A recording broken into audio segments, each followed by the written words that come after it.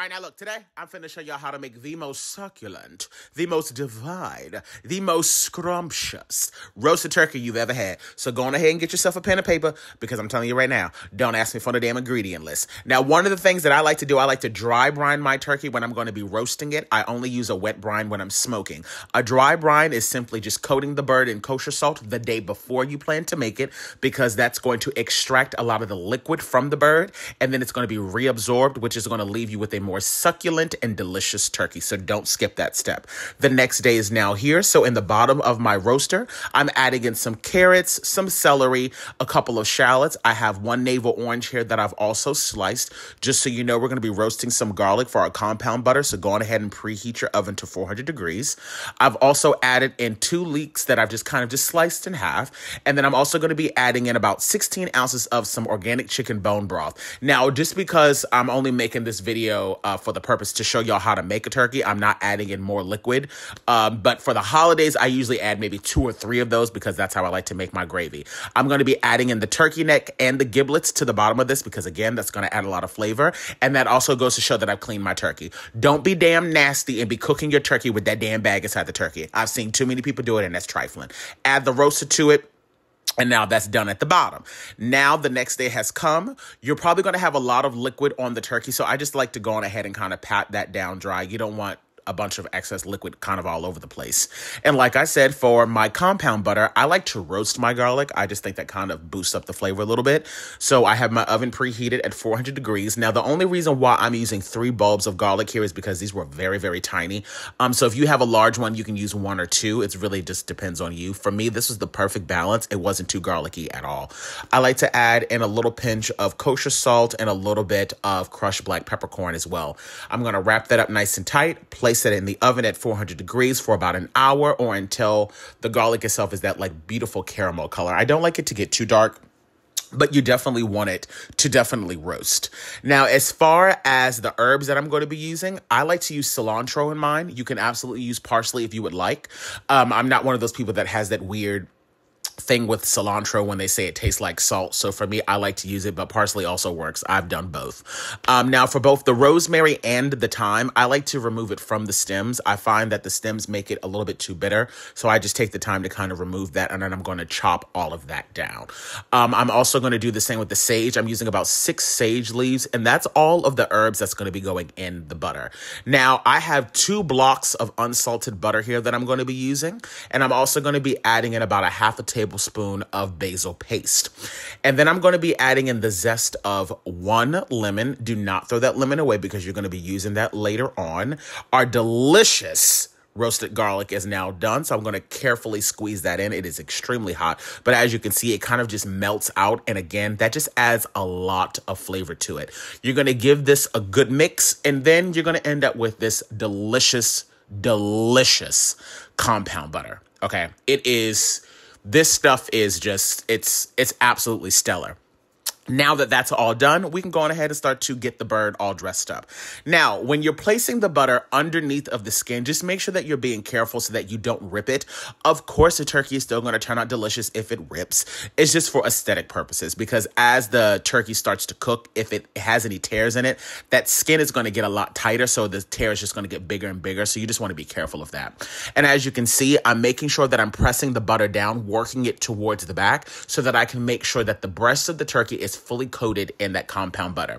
Now I'm going to make sure that the exterior and the inside of the bird also has the butter. Do not feel like you have to use all of your butter because you're going to be using the leftover butter later on down the line because we're going to be using the Julia Child's method by covering up our bird with cheesecloth. I'll talk to you guys about that more later on down the line. Make sure, see that butter right there, that's left over. Set that to the side because we're going to use that. I'm going to put in a half of a lemon. I'm going to put in a half of a sweet Vidalia onion, a few stalks of celery, as well as some carrots. You can put in as much or as little as you would like. I'm not one of those people that likes to stuff my bird with stuffing. Never have, never will. It's just not for me. And if I'm going to stuff a bird, I'm going to do it after the turkey is cooked. I'm going to tie up the legs because I do not have time for my turkey to be doing the spread eagle. Now for seasoning, I'm going to go in with a dusting of onion powder right across the top. No need for garlic powder. You already have that roasted garlic. I'm going to be going in with some poultry seasoning right across the top. I'm also going to be using some Cajun seasoning. Now, this is not the spicy one. This is just the regular straight up Cajun seasoning. So just be mindful. And because there's not a lot of salt in the bird completely, you can be a little bit more heavier handed with that. That's completely fine. You don't want it to be undersalted. And of course, I'm adding in paprika for color. And then I'm also going to be adding in a pinch of black peppercorn. Now, once you get this all seasoned, I like to place this in the refrigerator for about 30 minutes or so that that butter can kind of firm up a bit before you place it in the oven.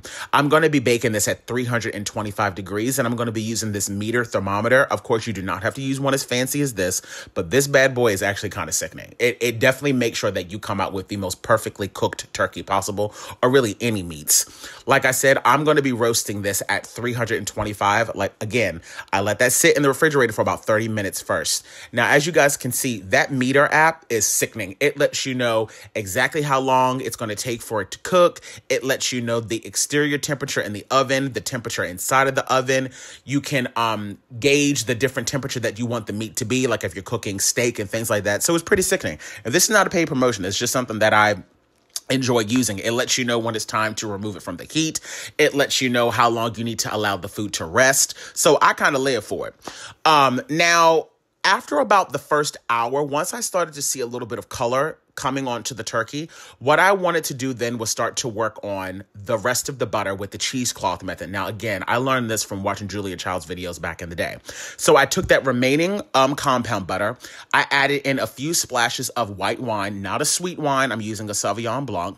Just allow that butter to melt down. You don't need it to be boiling because you're going to have to be handling it. You're going to dip the cheesecloth down into the butter and allow it to kind of soak into it. As you can see, my turkey just started to change color, and this is about the time when you want to do it. Now you're just going to carefully take that cheesecloth, cover up your turkey completely, and as it's cooking, about every 10, well, not every 10 minutes, but I would say about every 15 minutes or so, you want to make sure that you're going in and ladling on the butter and the drippings from the bottom of the pan. That's going to make sure that the cheesecloth itself stays nice and hydrated. And baby, when I tell you, when that damn turkey came up out of the oven, it took about 4 hours. The cheesecloth method, you just peel it off after it comes out of the oven, and it just leaves you with the most divine turkey. Okay, it keeps it from burning, but it allows it to be like the most perfect brown color. And look at the damn juice. I didn't have to use no syringes. I did no injections, nothing like that. This is just literally from using that cheesecloth method, going in, making sure that I'm basting it with more and more and more of the drippings from the bottom of the pan. And it just leaves you with a juicy and succulent turkey. Juicy and succulent.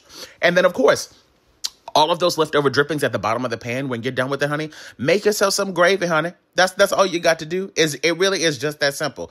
Now, I don't know about you, but I hope y'all have got my cookbook, Cultural Mosaic, A Food Tour Around the World. A food tour around the globe. Ooh, child, I'm just so hungry that I done just messed up the name of my own damn book. You know what the hell the name of my book is. It's Cultural Mosaic, A Food Tour Around the Globe. Get the damn book. It's in my description box. You know you want it. How else are you going to make sure that you have a sickening holiday season? And it's also perfect for gifting. Bye.